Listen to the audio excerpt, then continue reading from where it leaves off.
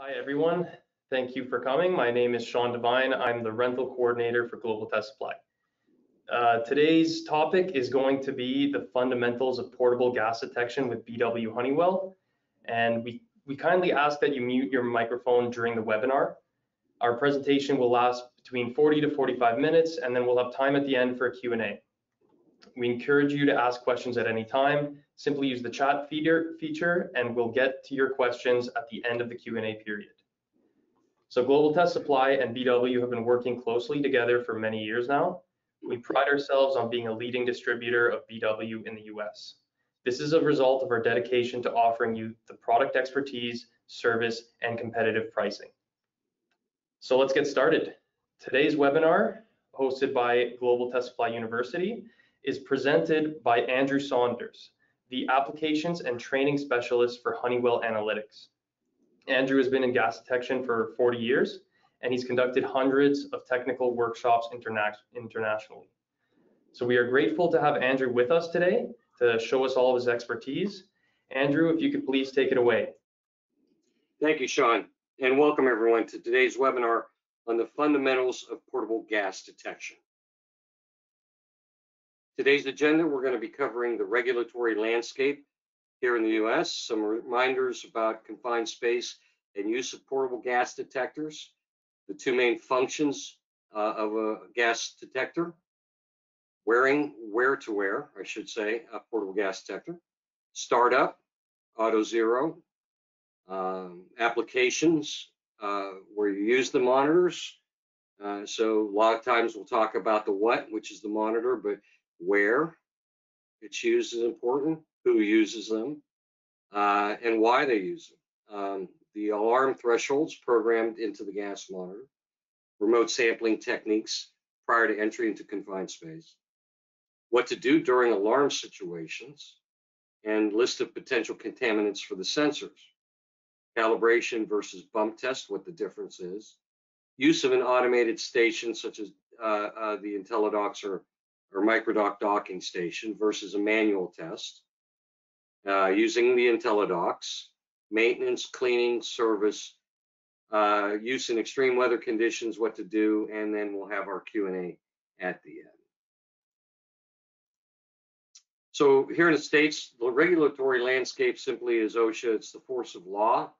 OSHA 29 CFR 1910.146, established back in 1993 for permit required confined spaces, has been the guidelines of everything else that's transpired since then.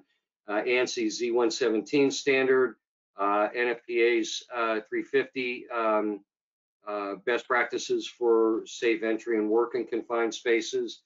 Across the board, we've really used this as a guideline for taking it into any other direction that we wanted to go. It's still the gold standard for confined spaces. And recently, they came up, well, I should say 2015, they updated the standard for the construction industry, but really looking at it, they upgraded the periodic testing, atmospheric testing to continuous atmospheric testing. We'll talk a little bit about that in the upcoming slides, but that was an upgrade in the requirement based on the technological advances of gas monitoring since 1993 standard came out, and then this 2015 update for specifically the construction industry. The other agencies that we look to are NIOSH, National Institute of Occupational Safety and Health. OSHA, just so you know, is a division of the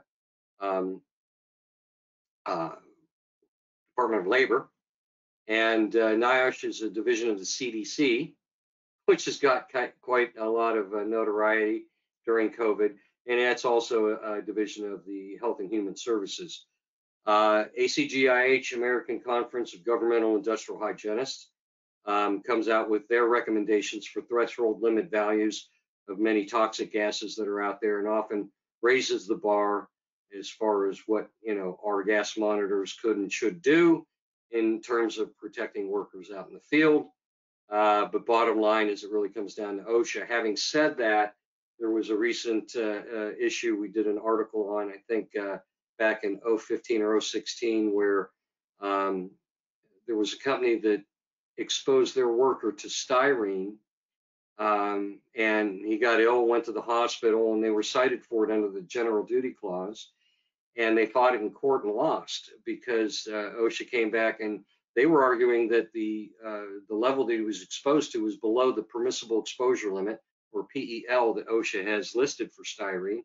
And OSHA came back and said, look, there are, our PELs are decades old, but there's enough information out there from these other agencies that if you did your due diligence, you would have protected your workers. And bottom line is they had to pay the fine. American National Standards Institute, they have a confined space safety document called the Z117 Confined Space Standards. ISEA, International Safety Equipment Association, and NFPA, we are members of these two agencies, and we work with them to develop such things, along with our competition, MSA, Industrial Scientific, Draeger, 3M, and we develop best practices and protocols that even OSHA has adopted for bump testing and validation of direct reading portable gas monitors in the field. And of course, CSA, Canadian Standards Association. So OSHA's 1910.146 requirement talks about employers must identify confined space hazard areas, inform employees by posting signs where feasible, and prevent entry by unauthorized, untrained personnel. Basic definition of a confined space is it's large enough for a worker to enter, not designed for continuous occupancy, and has limited means of entry and exit. A permit required confined space has all of that, plus one or more of the following: a hazardous atmosphere, known or potential, material with potential for engulfment, inwardly sloping walls or dangerously sloping floors, or it contains any other serious safety hazard. So from an atmospheric standpoint, do we have enough ventilation? Is there enough air in there to sustain people? It's not going to be dangerous, or do we have to introduce external sources of ventilation? Typically, it's only one way in and one way out. And here you can see a couple of what we, most common confined space that people think of is there on the top right. You pop the manhole open and do your entry, climbing down into whether it be a sewage line or, in many cases, telecommunications and vaults, underground utility vaults. So you got process vessels and boilers and sewers and tunnels, pipelines, storm drains, all of that. We talk about if you do a pre-test and you determine that it's safe to enter, what can happen? Why do you have to continuously monitor? Well, sometimes the work you're doing can actually change that atmosphere. It'd be like welding or painting, degreasing, scraping, sandblasting, mucking, inerting. A decade or so ago in Colorado, a Pemstock in Colorado, workers were doing the painting of the inside, and they were going into, a few hundred yards into this like tunnel, if you will, and they were painting the walls, and they brought in MEK, methyl ethyl ketone, to clean the lines and to prepare the walls so the paint would stick. That MEK ultimately exploded and killed 5 workers. Actually, the sad part about it was they were on the side of the fire. 5 workers were on the one side. They were able to exit. The other 5 that were still inside the Pemstock on the other side of that explosion and fire that was maintained by the 55-gallon drums of MEK they had there. They just had to wait for somebody to come in and put it out so they could get out. Unfortunately, they did not have a good rescue plan or any plan. They called 911, but firefighters really weren't prepared for, getting a fire truck into a confined space. So you got to have a plan. We'll talk about that. You can also do things like inerting, where you purge all of the oxygen out of a confined space for purposes of making sure there's no fires or explosions, but obviously dangerous for any worker to get into. And therefore, sometimes it's just a remote monitoring process. Monitor and ventilate continuously is the rule. It should be the strong recommendation, if not the rule. Depends really here in the States, you know, you've got to at least conform to FED-OSHA, but in some cases, you know, states can raise the bar by lowering the threshold of where the alarm goes off. Many accidents will result in changes in the confined space atmosphere that occur after entry is initiated, like I mentioned in that previous story. Monitoring determines that the air is safe, ventilation keeps it that way.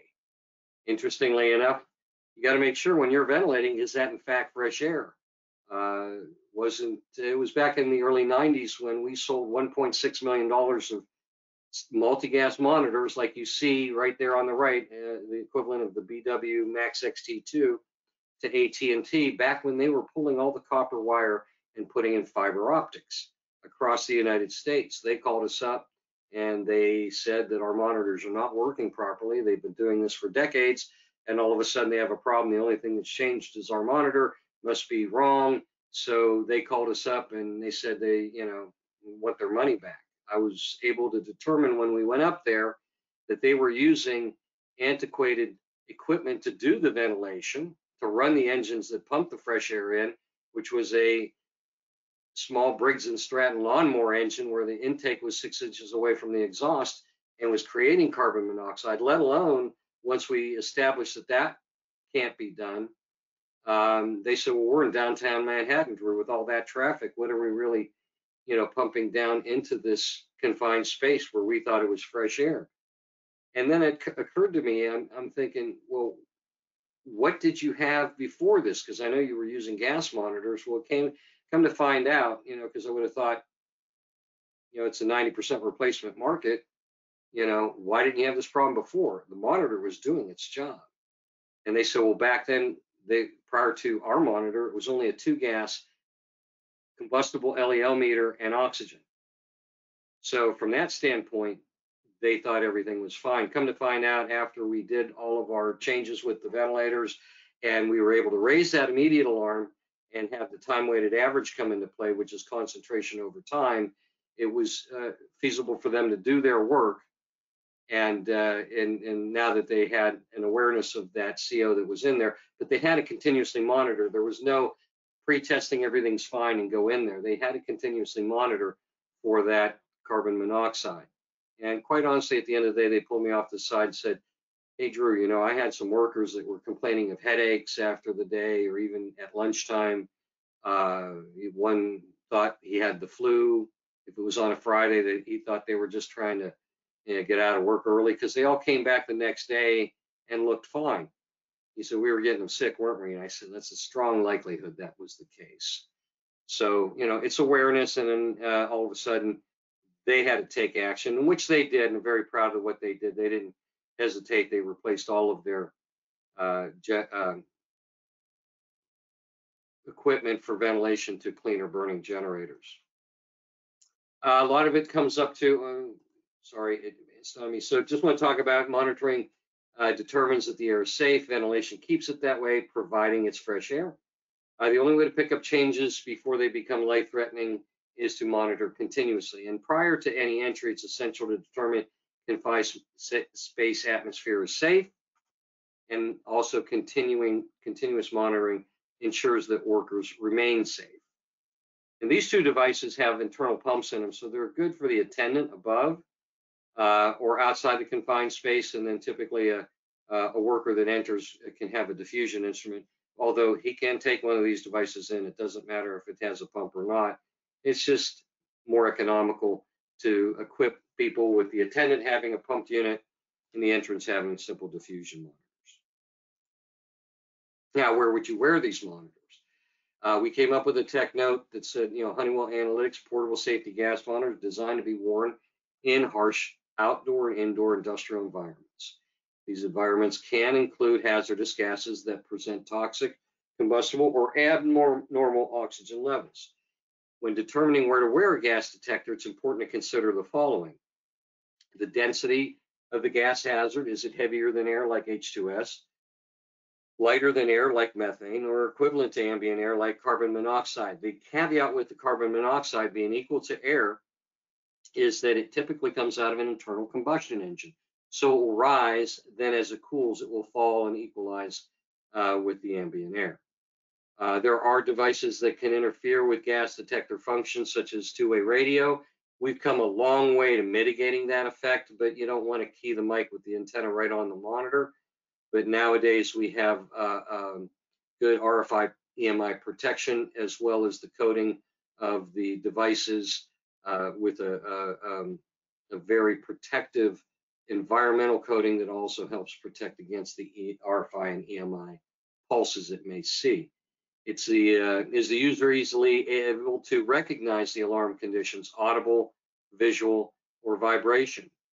You know, we have workers out in oil fields that wear them down on their boot because their primary threat is hydrogen sulfide. It's much heavier than air, and they will pick it up early down low. However, you still have to consider, can I hear it? Can I see it flash? Will I know that it's an alarm? Because it was down there on their boot, sometimes they actually felt the vibration, similar to others that were on their hard hat.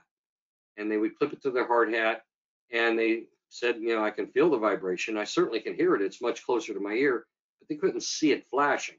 Another worker might. So the job of a portable safety gas monitor is to alarm the user to potentially life-threatening atmospheric gas hazards. Use common sense and consider the source of the hazard, and where the device is close to the breathing zone is practical, and where an alarm condition will be obvious. The detector should be experiencing the same atmospheric conditions as the worker.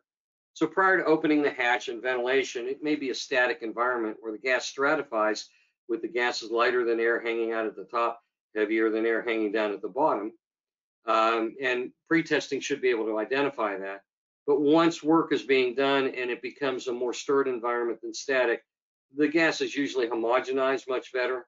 So just a few inches of or a foot difference in where you wear it is not going to be a major concern. And sometimes if you put it directly in the breathing zone, it will detect, as we take in a deep breath, we're inhaling 20.9% oxygen. That's what the monitor is set to detect for fresh air.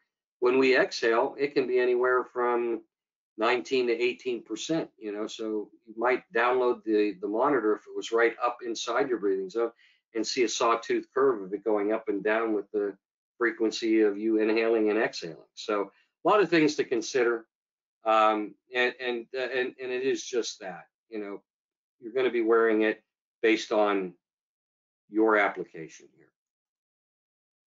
If it was a general rule, I'd say close to the breathing zone is practical. This is understanding the hazards in terms of gases having different properties and molecular weights, and being heavier there, lighter than air, equal to. In this particular side on the right, you know, one of the things that is done, I think, you know, when talking in a symposium that the Industrial Hygiene Association put on, we had a PhD there from OSHA, and I kind of said, you know, like 1 in 5 people that own gas monitors fail to use them properly, if at all. And she was just shaking her head, and I'm like, okay, Janet, where am I wrong? She goes, half, Drew, don't use them properly. And that's why training is so very important. We're more than happy to put on these webinars. You know, so what we want to do is make sure that you do a proper pre-test. And OSHA recommends every 4 feet in direction of travel. Well, if you've got a 10-foot drop, you know, typically that's just inside, middle, and then just below, just above the very bottom. So kind of doing the top, middle, and bottom. You want to take into account the delay in the hose getting all of the gas to the sensors. The longer the hose, the longer lead time you're going to have to get it before it even starts to react on the sensors. And then we talk about T90, the time it takes for the sensors to reach 90% of full response. General rule on a 4-gas monitor, O2, LEL, COH2S, is about 30 seconds for T90. So that means, and if the hose is 2 seconds per foot, and I got a 10-foot hose, that's 30 plus 20, so almost a minute, 50 seconds for top, 50 seconds for middle, 50 seconds for bottom. I once had somebody call me up, and I've seen them do it improperly before. They throw the hose in there, count to 10, pull it out, and think that's a proper pre-test. Somebody called me up and said, Drew, is it possible this monitor is alarming to the asphalt on the ground? Because we do our pre-test, then we put it down on the ground and we begin to enter the confined space. They were doing just that, creating a pocket of gas in the hose, putting it down there. Then the sensor started to respond, and in their perception, it wasn't coming from the confined space. It was coming from the ground, which it wasn't the case. So just want to emphasize that a proper pretest would be at least a T90. And if you get anything other than nominal, 20.9000 on a standard 4 gas, then you want to wait the full 2 minutes for 100% response of all those sensors, because in a permit required scenario, you're going to have to document those values and then take any action to mitigate or to move on. These are the gas hazards that we're talking about: oxygen deficiency and enrichment, flammable gases, toxic gases. And in terms of oxygen deficiency, I think we can all relate to. We need oxygen to live. Oxygen enrichment is a big deal when we talk to the NFPA, preventing fires and explosions.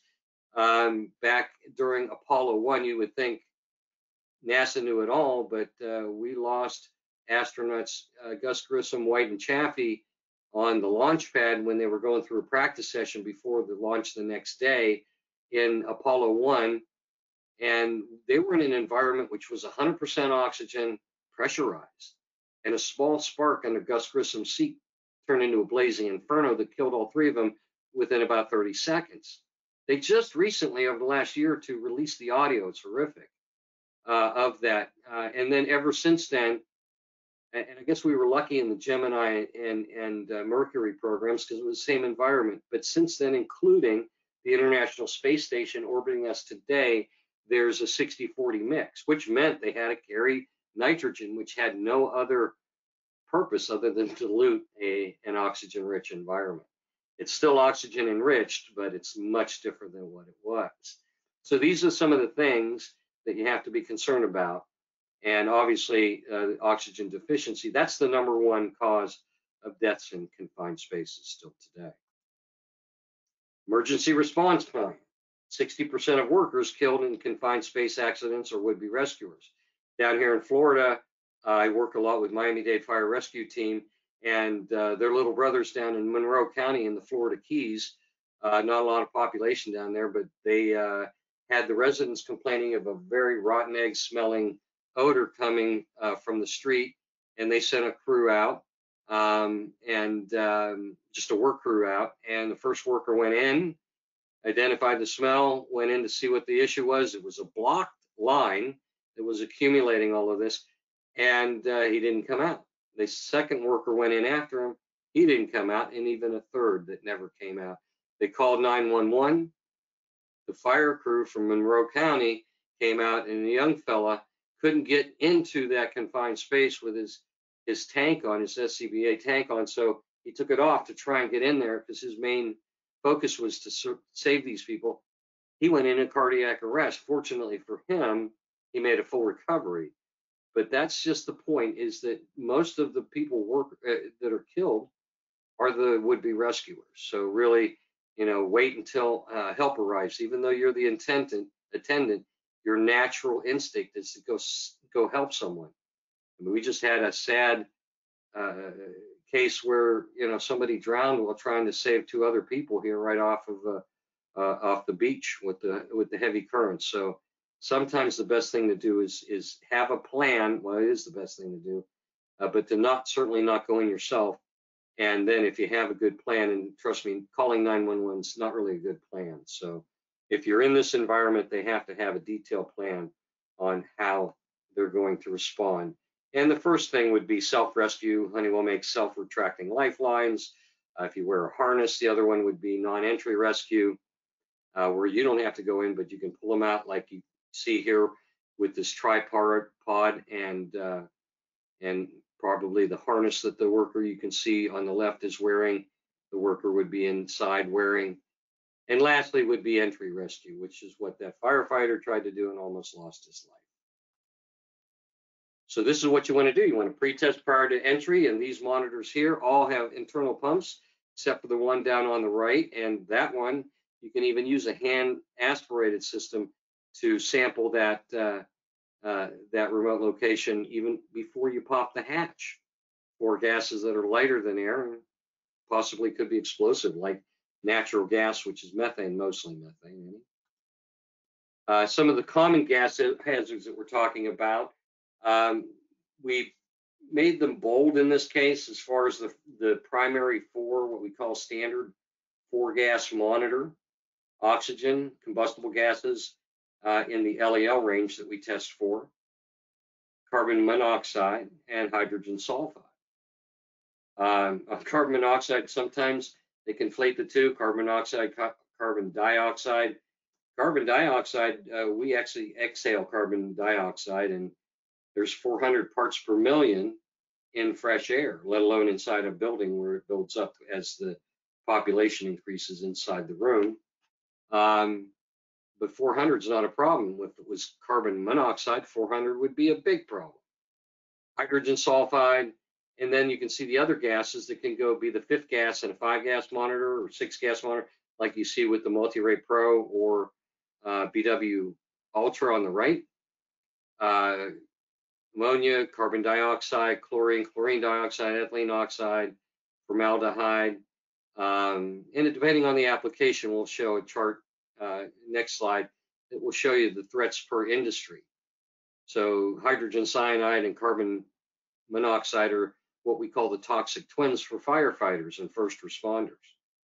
Nitric oxide, nitrogen dioxide, diesel exhaust is going to have what we call NOx, NOx for both of those gases. It's a combination of ozone, phosphine. In the grain industry, there's phosphines being used for fumigation. Sulfur dioxide, pulp and paper mills, a lot of SO2, and volatile organic compounds. That's what a PID will detect, VOCs, and that's kind of a broad range methyl ethyl dethyl detector, and it won't really tell you what species of volatile organic compound you have, but will give you early warning. And more we're seeing wastewater treatment workers using a 5-gas monitor, even if it's just what's in the attendant's hand, so they never know what somebody's going to flush down into where they're working. This is the slide I was telling you about, which are common threats by industry: agriculture, aircraft maintenance. I had the pleasure of working with the team that fixes Air Force One up on Joint Base Andrews, and they had, LELCO, O2, and a PID for jet fuel, and it was specifically for wing tank entry. We've done a lot with United Airlines and Southwest Airlines, and and even the FAA has had a lot of our gas alert micro 5s and docking stations for specific wing tank entry. I can break down each one of them. Been on at pulp and paper mills, a lot of H2S just in the fresh, not even in a confined space, just open air. You can smell the H2S, or you can smell the sulfur dioxide burning your lungs. It's amazing what these workers have to put up with. And now we're really focused on, giving them a very safe, healthy workplace and detecting for this and making sure that we mitigate it as much as possible, if not wearing respirators.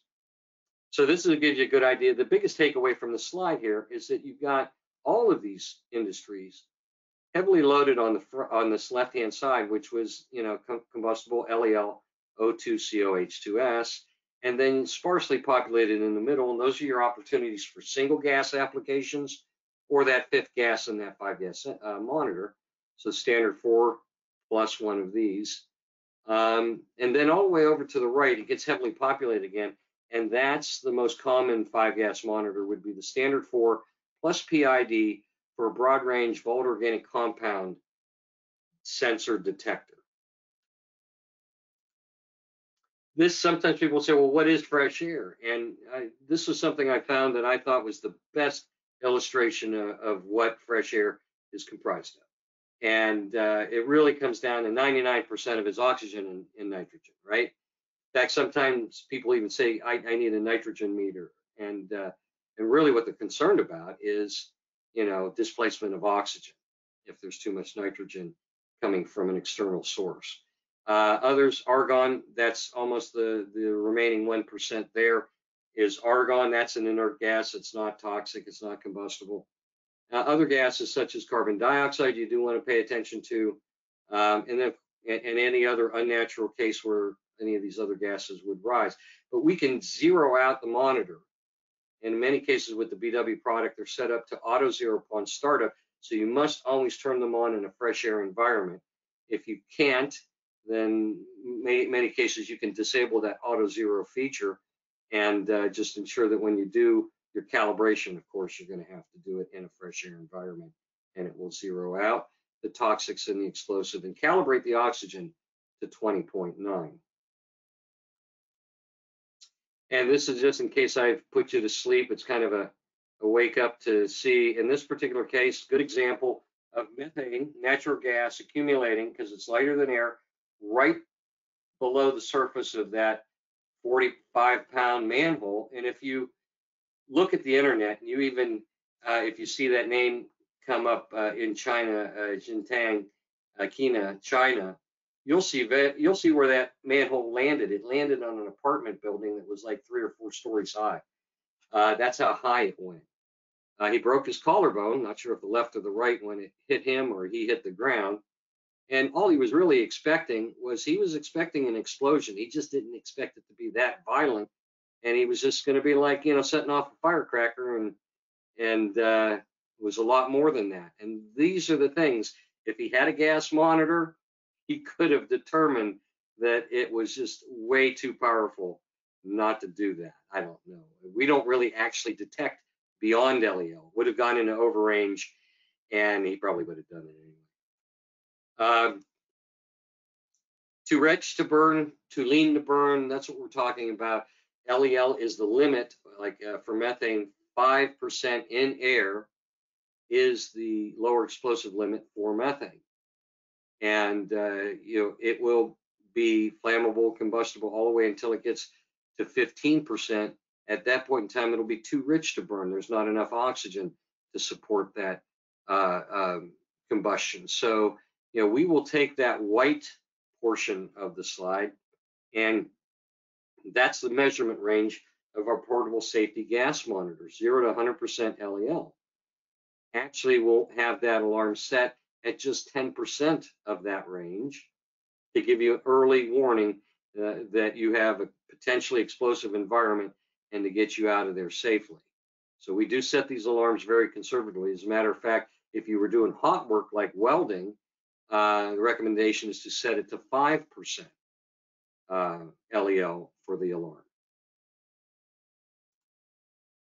It's gas exposure alarms. So you have immediate alarms for both low and high oxygen, immediate alarms or instantaneous alarms for low and high combustible gases in the LEL range. And then you have toxic gases, has 4 different alarms: high and low immediates, and an 8-hour average called time-weighted average, and a short-term exposure limit, 15-minute average. You can have 1 TWA alarm and up to 4 STEL alarms, and then you're done for the day. For example, working with that AT&T application, we went out to a manhole and we noticed that every time the traffic backed up, the monitor went into a CO alarm of about 60 parts per million CO, green light down to 2 or 3, and it went in and out of alarm. That's why they called us and they said, look, your monitors are not working properly. Come to find out, they never tested for CO before, and that was but they were now worried about, how do we do our work, Drew? And I said, well, we set these up, default setting, to alarm immediately to what OSHA allows you to breathe for an 8-hour day.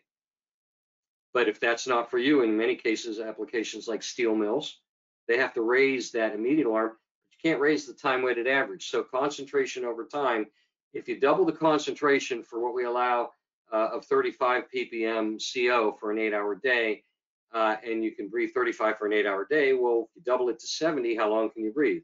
And that would be half the time, or 4 hours. And what the monitor would do was, after those 4 hours at an average of 70, it would go into a time-weighted average alarm, and that's it. You're done for the day. Go home and breathe fresh air. Go to a safe environment and breathe fresh air. So you can't be in any kind of suspect environment after that. And like I said, for STEL, you might have a truck that pulls up and exposes you for an extended period of time, and you get a STEL alarm, clear it, wait for the atmosphere to clear, go through your proper protocols to occupy that confined space. But if you get 4 of those, then you're done for the day. That's what OSHA has said. What to do during alarm situations: evacuate, advise supervisors immediately, make appropriate corrections, and ventilate, and then re-evaluate the atmosphere as though you're coming there for the very first time, and do it all over before returning to that work area right inside that confined space. When you look at the markets of where we sell gas detection, and we looked at it in 2014 and then 2019, if we had a pie chart for 2020, you would see the oil and gas market shrink because they started shutting down oil rigs, and we weren't flying, we weren't driving, we were in lockdown. So a gas price hadn't been that cheap in a very, very long time. What we were able to do, though, is take our resources and focus on other markets, and we really grew wastewater and utility market to compensate, not fully, but made a big difference in focusing and educating our channel partners as well as end users of the hazards in these other vertical markets. And we were able to pivot, and we've learned a lot even in doing so. So one of the byproducts of this interesting world that we live in nowadays is it kind of forced us to focus in other areas and opportunities. And those were the 2 big ones. And this is our BW family of products right here. We've got the Max XT2 and Quattro, BW Ultra. That's our 5-gas. In fact, there's a motto we are using now is 5-gas the new 4-gas, with that PID sensor and that broad range volatile organic compound monitor. In a lot of cases, it's people are upgrading to that because technology's made it much simpler to use and a lot more affordable. Gas Alert Micro 5, its predecessor, is still around, BW Clip 4. That's a monitor that you don't have to charge, a 4-gas monitor that you don't have to charge for 2 years. And then it's done and you go ahead and recycle it. But that's a 2-year continuously running 4-gas monitor. And what we found is that some of the people that were buying our single gas on the BW Clip and BW Clip Real Time, very economical monitor to buy, and especially when you have to outfit, equip thousands of workers. I've seen thousands of these at one refinery. Every worker was wearing one. But in 2014, refinery out in California had an explosion. All the workers were wearing was H2S monitors because that was their primary atmospheric threat, and they upgraded to the BW Clip 4s. Because of that, we came up with a much more economical option for that industry, which is the BW Icon and Icon Flex. And then you have, which was in 2014, the largest selling multi-gas monitor in the entire world, the BW Microclip, and its big brother, if you will, the Microclip X3. Big difference here is, they operate the same, they work the same features, same benefits. The warranty is different because we use a different oxygen sensor, and the XL is a 2-year warranty, bumper to bumper, and the X3 is a 3-year warranty with an expected life of the oxygen sensor of 5 years. So a bit of a game changer there. Also, since it has no lead or lead byproducts in it, it's very recyclable friendly. Icon and Icon Flex released this year as well, end of last year. That's been a real game changer because this is a 4-gas monitor, very lightweight, very economical. And you can see in one case, it's just Icon driven, and the other one has a direct reading. And this is a monitor that you can have a 2-year finite life. It's basically about half the cost of what this BW Clip 4 was. So when we're looking at upgrading this market, which they're looking at right now, we have a much more affordable option for that. The BW Solo is our signature single gas monitor. It's replaced the old Gas Alert Extreme. It's got Bluetooth. I should have said that both the BW Ultra and Icon Flex have Bluetooth. So all of these monitors are easily tethered to an iPhone, or coming down the road shortly, another device that we can tether it to, and it can report back, and we can actually see a world away on a computer screen virtual real-time readings of what any worker is being exposed to with our Safety Suite real-time software. Of course, the docking stations, the microdock is still in play, but the IntelliDocks that came out in 2014 is the real workhorse nowadays for the BW line. But the microdocks are still out there and still working like they did when they came out a decade or so ago.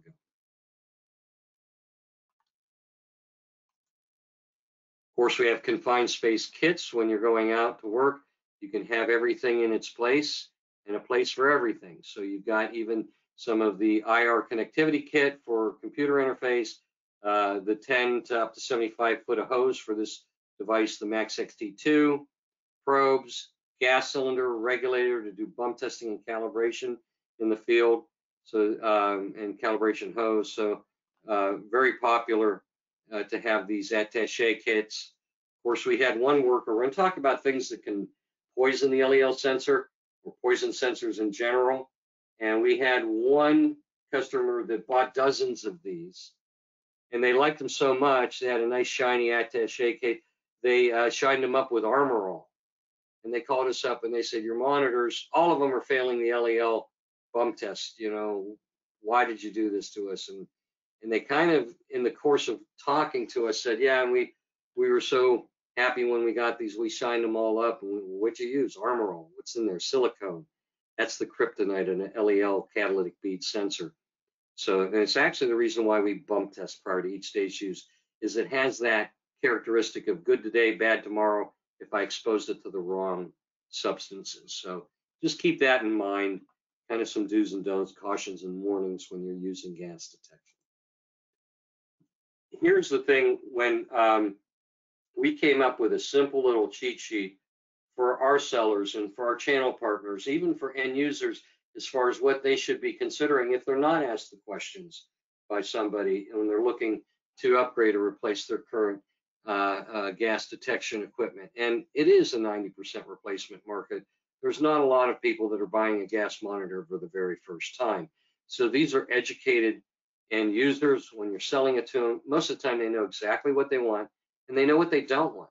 So you just have to ask, you know, in this particular case, if I'd asked, I could have saved myself a trip all the way up to Washington, D.C. to talk to AT&T. If they said, you know, hey, we want our money back on all this equipment, they're going in and out of alarm, we can't do our work. And if I just said, well, what'd you use before? And they said, you know, O2 LEL meters, I would have said, probably the CO's just doing its job, right? So, you know, are you using single gas or multi-gas? In that case, it was just two gas. What are the gases? O2 and LEL in that case. Pumped or diffusion? Do you have attendance and entrance? Do you need to take your remote sampling prior to entry? In many cases, that's absolute. Docking stations or manual calibration and bump testing. What are some of the features and benefits that are important to you in a gas monitor, such as ease of use, ruggedness, reliability, cost of ownership, and nowadays, people are asking for at least the option of wireless capability. If they're not tethering it now, they'll tether it later. And it's really what we talk about as far as connected worker. And in 5 years from now, in my opinion, everybody will have wireless gas monitors and will be monitored by somebody behind a computer screen to make sure that they're safe in real time. And your biggest challenges, what are they when it comes to atmospheric monitoring? Worker compliance. That same software will be able to tell in real time whether that unit was bump tested or calibrated within its interval by showing simple PON of that worker wherever they are in a red, yellow, and green status. You got to worry about these environmental conditions. We have very high IP ratings on our monitors for for ingress protection of dirt, dust, and water. And we test them for these, and we have some of the highest ratings out there, IP68 rating, which was for water submersion at extended intervals, and even high pressure water spray, which can spread the seal if it's caught on the edge of the gas monitor like a fireman's hose. So, you know, we're very aware that these are used in some of the worst atmospheres that an unprotected worker can can be exposed to, and the monitor has to meet those conditions. So IP68 rating is pretty much the standard that we go for nowadays with our monitors. What type of instrument management system do you use? Is it automated or is it manual? So based on that, there was a customer that I had that, when you get to number 5, how important is proper record keeping? They had a death in a confined space, and they were looking for monitors, and it had to have a docking station because documentation beats confrontation, and they were being confronted with, proper care and maintenance of their product. And they really couldn't account for it other than a sticker that was barely legible after they put it on, used in these locations where they were working. Further to the instrument management systems, this goes back to the year I was born, but even, in 1958, this was a manual instrument management system. This gentleman was maintaining a place for everything in its place. Everyone had a number, and he made sure that they were in good working order for the workers. Bump test and record keeping system removes human subjectivity. The IntelliDocs gives you verifiable, traceable, complete records for compliance of bump tests, even calibration. Our Safety Suite device configurator software will be able to read all this information, including the data logs and event logs from the monitor, and bump test and record. We work with actually on the board with International Safety Equipment Association, and this we developed as these definitions of a bump test, calibration check, and full span calibration among competitors. MSA, Draeger, 3M, Scott, Biosystems came up with these definitions back in 2010. OSHA adopted them in what they call a SHIB, Safety and Health Information Bulletin, in 2013. We worked with them for 3 years to update their Safety and Health Information Bulletin. If you Google SHIB 0930 2013, you will find this OSHA SHIB, and it will reference this document right here with the definitions. Safety Suite Device Configurator, this is our software. Basically gives you no charge freeware on premise, means it's loaded onto your computer, this software, and giving you high value, and speaks both languages of Honeywell's main 2 product, portable products, I should say, BW and Ray systems. So it's bilingual as far as that's concerned. Benefits is minimize device management, overhead, simplifies user interaction, combine portable product offerings, like I said, and address data and privacy and security concerns. These are the units that can be connected either by Ethernet, USB cable, Bluetooth, IR dongle, and so on. You can see for all the products here. Poisoning, talked about that. Silicones, kryptonite. We do use in the BW portfolio enhanced silicone poison-resistant sensors, but they're not going to be very good for alcohols and ketones and heavier hydrocarbons. So we give you an option to do the unfiltered one. It's just going to not last as long, and you may find out you're replacing it, even though it's only a warranty period, because of the fact that it got poisoned in the field. We will not give it to you free of charge. So you have to, there's a trade-off. You want added protection, it's going to be limited in its scope of broad range capability. Just make sure that the sensor matches the application. And as far as cleaning them, we have recommendations based on all of these substances that can affect your sensors, from bug repellents to cleaners and lubricants.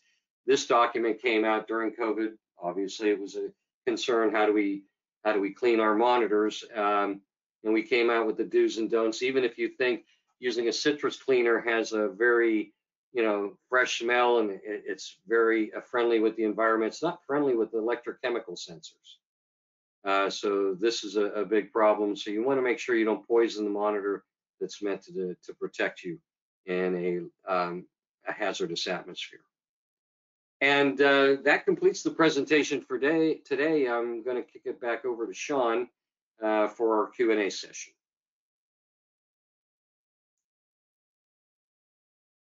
Well, thanks, Andrew. That was great. For the question and answer, it's time for all of us to take advantage of having an expert like Andrew with us to answer any and all questions you may have. So to send in any questions, just please use the chat feature. And please note that if you have any product specific questions such as pricing, availability, we encourage you to visit our website, globaltestsupply.com. There you will find a list of our products, pricing, availability, tech specs, as well as our contact information and the different ways you can connect with us. Our technical support staff will be happy to address and answer any and all questions you may have. Should it be after this question period? And so far, we haven't gotten a question. So You got a clean board?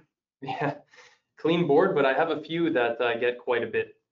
So Andrew, this is a good one. Is the docking stations affected by where they are located, such as inside an office or inside a shop?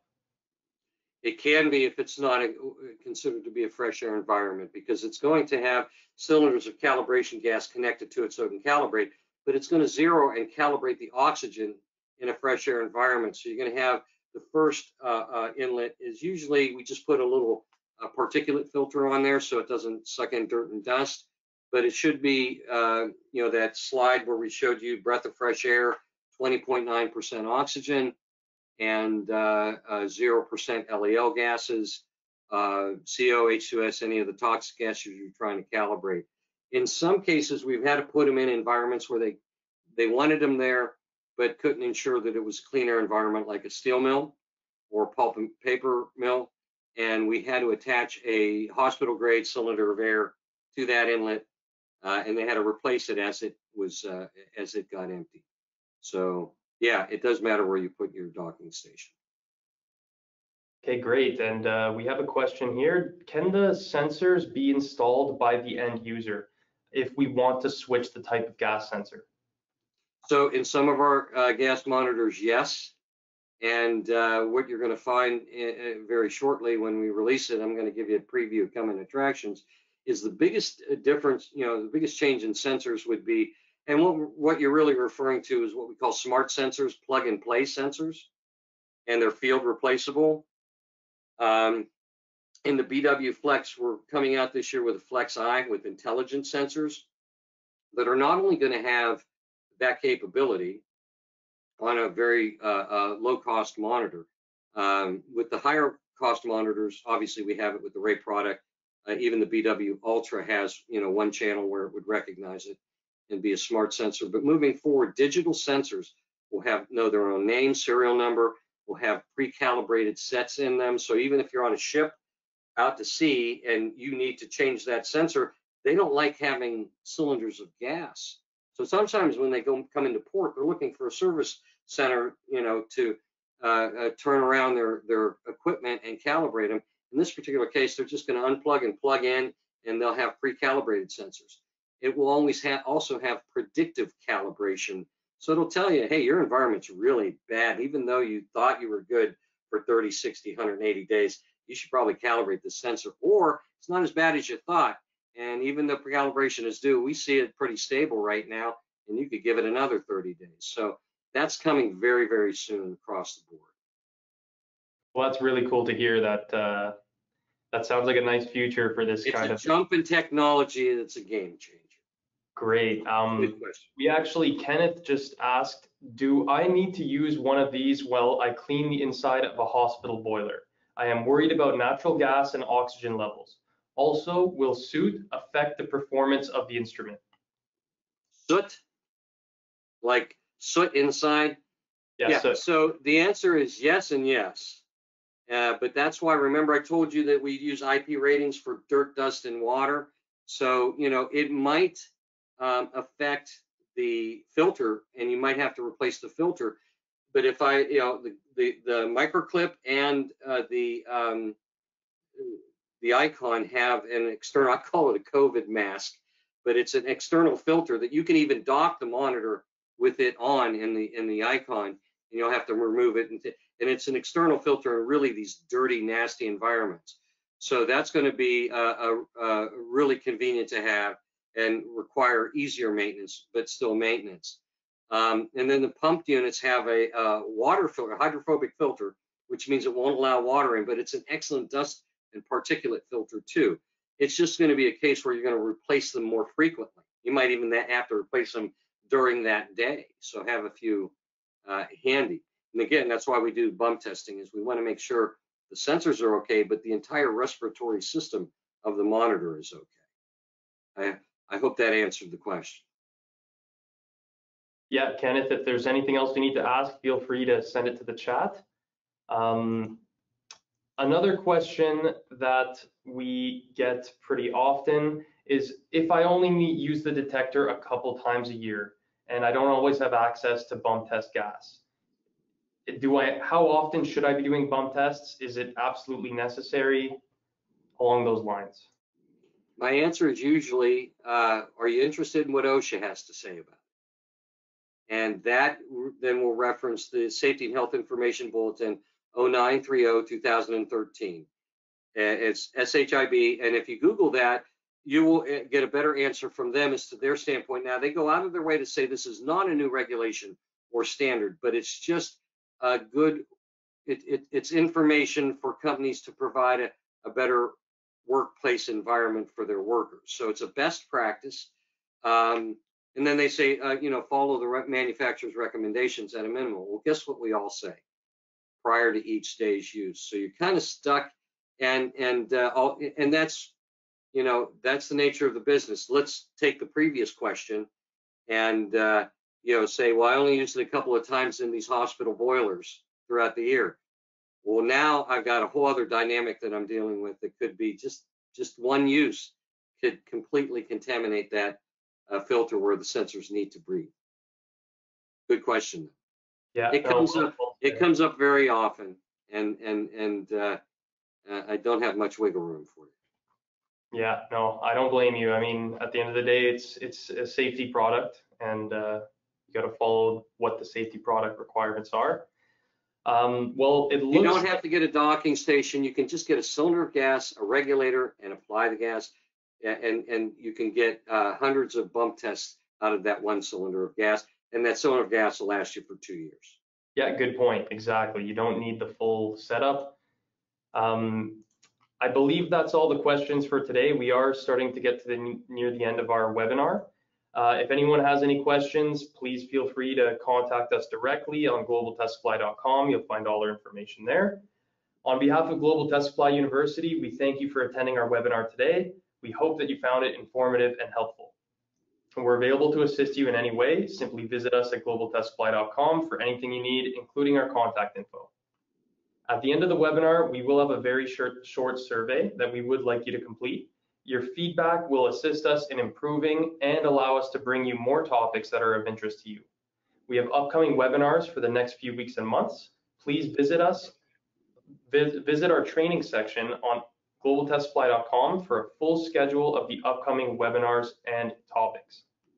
Don't forget that as a thank you for attending our webinar today, your name will be entered into the draw to win $100 off your next online order.